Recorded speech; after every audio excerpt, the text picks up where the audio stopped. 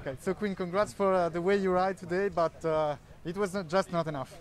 Yeah, I mean, a day like today, you need the best guys to make a mistake, and they didn't. That's why they're the best guys. But it was a nice day out. But you seem really stronger than the other guys in the breakaway. Your shape seems really, really good after Strade too.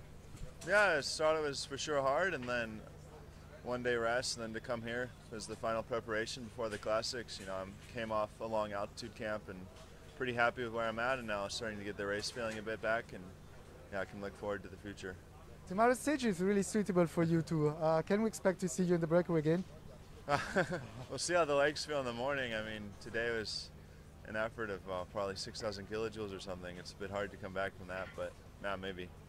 You were the first in the first climb too, so is this jersey a target for you too? It wasn't necessarily a target when I started the day. The day was all in to win the stage, but yeah, it's some quick math. I realized, you know, you could take the jersey, so why not? It's not so much of an effort to sprint. I guess these days are giving much confidence to you for the classics too. Yeah, I mean, I feel I have good form, and you saw Mads already winning with Jasper showing he's really good. So if I can be there at this level with them on their top level, I think, you know, we have a really strong team. Thank you very much and congrats. Thank you. Thank you.